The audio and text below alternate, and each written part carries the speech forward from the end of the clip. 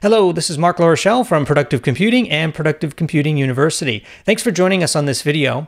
If you are continuing your journey as a Claris FileMaker Pro developer and you are interested in learning more, this particular course may be of interest to you. This is the second course in a series of courses specifically designed to introduce you and train you on Claris Pro, also known as FileMaker Pro. In the previous course, we learned about the basics, including layouts, layout objects, the different view types, basic relationships, and we even started creating our own contact management file.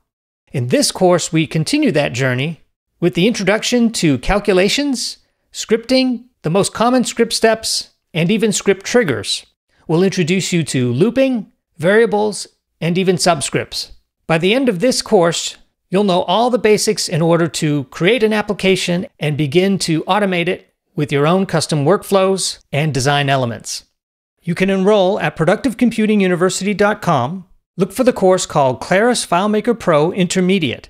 We'd love to have you continue your Claris FileMaker journey with us.